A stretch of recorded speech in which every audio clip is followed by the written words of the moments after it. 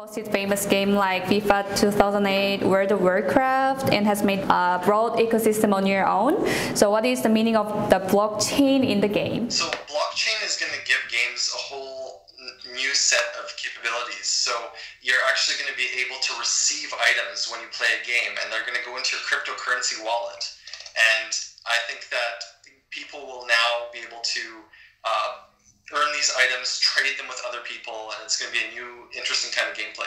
Enjin Unity SDK. Enjin Unity SDK has a big role in the Enjin ecosystems. Can you provide an overall introduction about Enjin Unity SDK and how does it work in the Enjin ecosystem?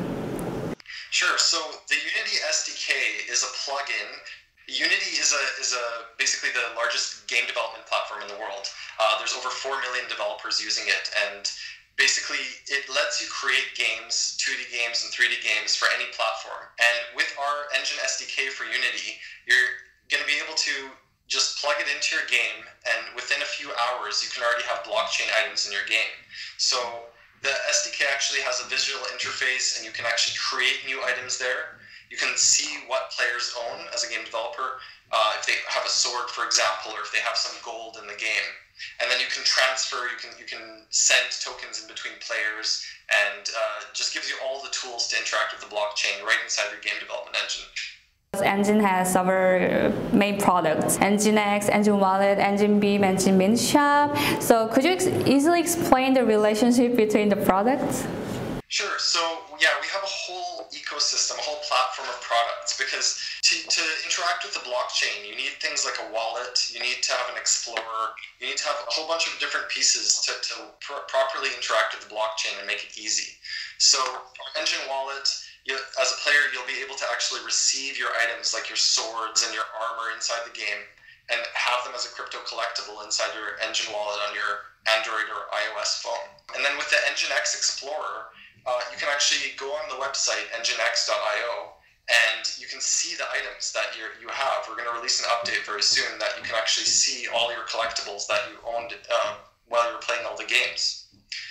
So that's going to be very powerful to see all the transactions and interact with them. And then Enjin Beam is actually a unique product. It's the first time that somebody that just has a smartphone and they don't have any cryptocurrency yet, they can just scan a QR code with their phone and they can receive a collectible. So companies can do things like make a promotion, say scan this QR code and receive a collectible, and they can send this out, they can place it on TV, or they can send it out to thousands of people, and those people can receive collectibles on the blockchain without any prior experience. And then we have the Unity plugin, of course, and that lets game developers actually put this into their games and into their software. We actually also have a platform API, which means that any developer, any language, like a website developer, for example, they can actually integrate this into their website and start using these items, make their own trading website or make their own game website that supports all this stuff. So yeah, we have a whole platform of these tools that work together, and we've also developed the ERC-1155 token standard, which is a way to put game items on Ethereum itself. The official release day of Samsung Galaxy S10. Samsung is Korean company, right? So I heard a rumor that Enjin Wallet is on the Samsung Galaxy S10. If it's true, then what made you cooperate with Samsung? Well, all I can say is that yes, we actually have an official partnership with Samsung, but I cannot provide any details yet, but that's all I can say right now. Mass adoption is a key role in the blockchain industry. Do you have some kind of confidence that it will be applied in large quantities in the near future? Yeah, so I mean, the thing with adoption is that you actually need to have all the pieces in place, and these tools have to be easy to use for the average person. I think this year we're actually starting to see that. The wallets are really easy to use now.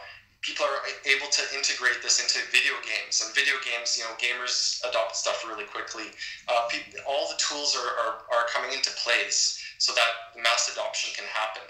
And I think big companies can now look at this and see solutions to their problems. They can say, I can actually use blockchain easily as a business solution, and I think adoption going to start taking off now. Lastly, please share some kind of advice for our Korean readers. Whole investors in the world, they are having really hard times these days. So can you share your insight or something else? Yeah, so what you have to remember with cryptocurrency and the blockchain is that this is a world-changing technology.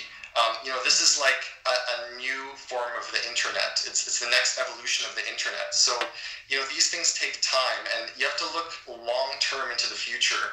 I mean, there's going to be bear markets, there's going to be bull markets all the time, year to year. But if you think about how this technology is actually changing the world, that's where it really gets exciting. If you think 5 years down the line, how is this going to change the world? How is this going to change the gaming industry? How is this going to change other kinds of industries? So think about that and support ideas that actually have a big future like that. And I think we're seeing this, like Bitcoin has survived for 10 years now, and it's extremely secure and it's very resilient. And we're seeing the real adoption by business and the mass market very soon. I hope everything goes well with you and your Enjin coin and everything. Thank you. Bye-bye. Bye.